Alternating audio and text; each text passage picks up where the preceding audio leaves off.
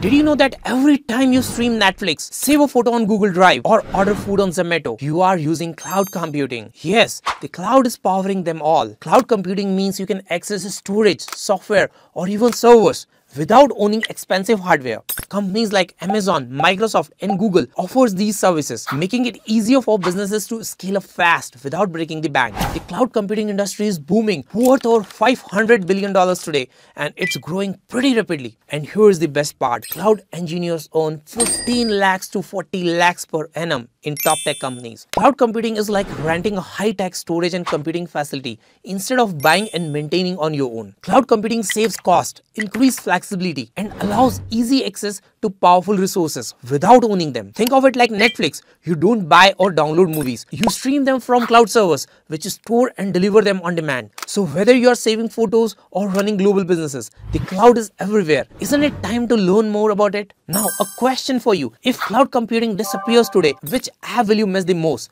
Drop your answers in comments.